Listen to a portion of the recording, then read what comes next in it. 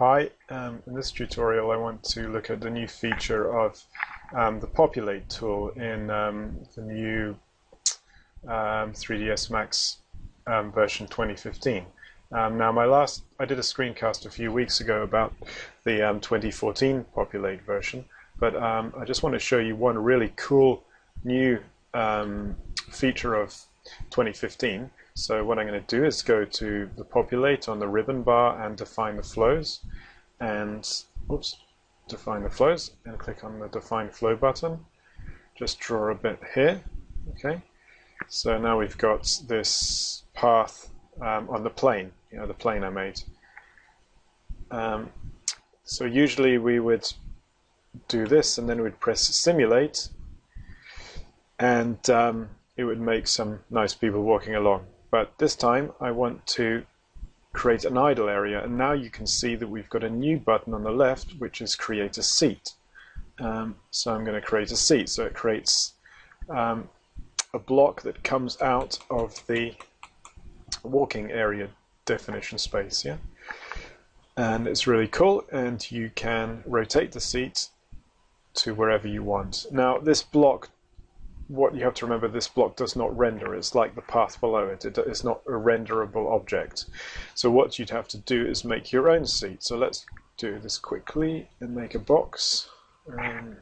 It could be a much more complex thing as this, like a piece of furniture that you've imported.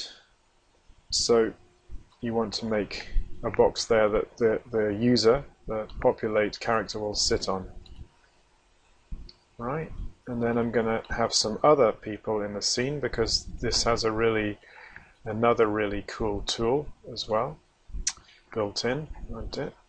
Okay, so I'm going to create some more seats. So we go to the idle areas again, create another seat here, drag it to where this red box is, and create another seat. These arrows show the direction of the sitter. So the square is the back and the line is the front.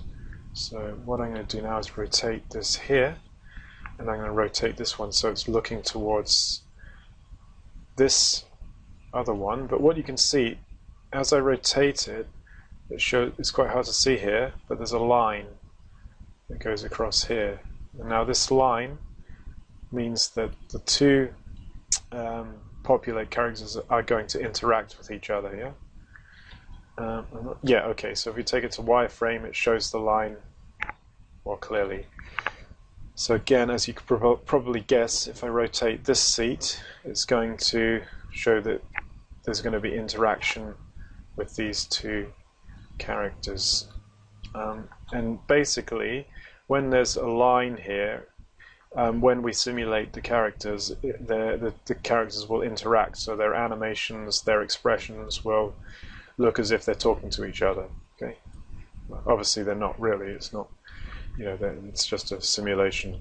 So I'm going to simulate this, and we can see the results. So go to Simulate, press Simulate,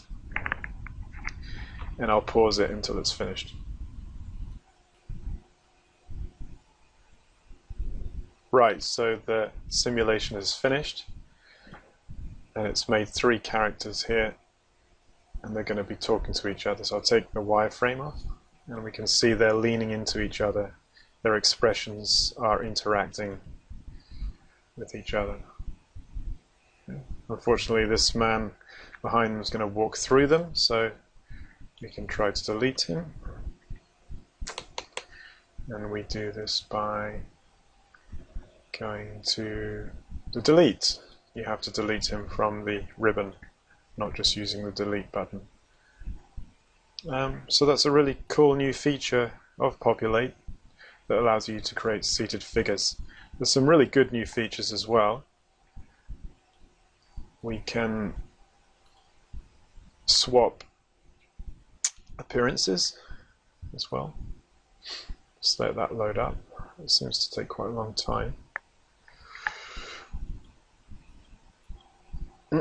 I don't think it's done it. Just a minute. Swap appearances again. Okay, So, oh yeah, it has done it. Yeah, we can switch resolution, but this is a bit strange because you have to download this one, and it's a bit annoying because every time we do it, it seems to download every time. So I'm still figuring that out, and we can do some new things. But I mean, you can look at this and see for yourself. But I really just wanted to talk about this seated option with the expressions because as I think it's pretty cool. I'll just leave that to play. Alright, okay, well thanks very much for listening and I'll speak to you soon. Bye.